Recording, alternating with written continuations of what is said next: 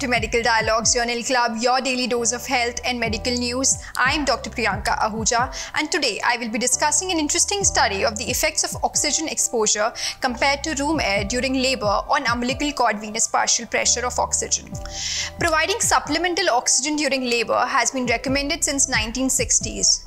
Hospitals typically supply oxygen to regulate the baby's heart rate and prevent complications. A recent study assesses the effect of maternal long-duration high-concentration oxygen administration during labor on umbilical cord venous partial pressure of oxygen. Study is published in American Journal of Obstetrics and Gynecology. Study found that high concentration of oxygen administration during labor did not affect either the umbilical cord venous partial pressure of oxygen or fetal heart rate pattern distribution, but did cause a deterioration of the umbilical cord arterial pH at birth.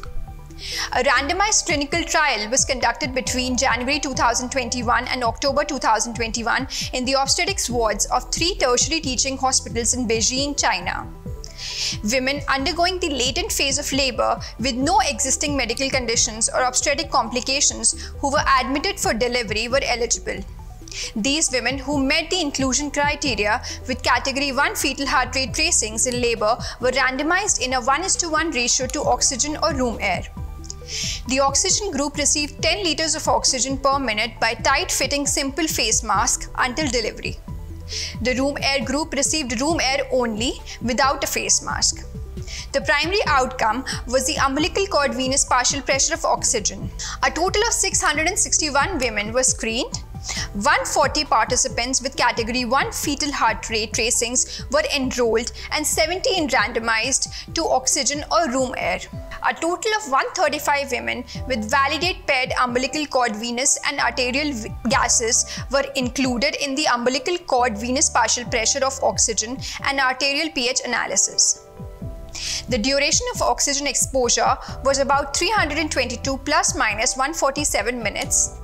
There were no differences between the oxygen and room air groups in the umbilical cord venous partial pressure of oxygen or the proportion of participants with category 2 fetal heart rate tracings, 81.4% versus 78.6%.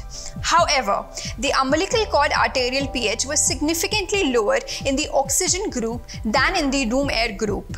Authors concluded that maternal long-duration high-concentration oxygen administration during labor did not affect either the umbilical cord venous partial pressure of oxygen or fetal heart rate pattern distribution, but resulted in a deterioration of the umbilical cord arterial pH at birth. That's all for today. Stay tuned to Medical Dialogues for further updates. Never miss a medical update from Medical Dialogues. Like, subscribe, and press the bell icon.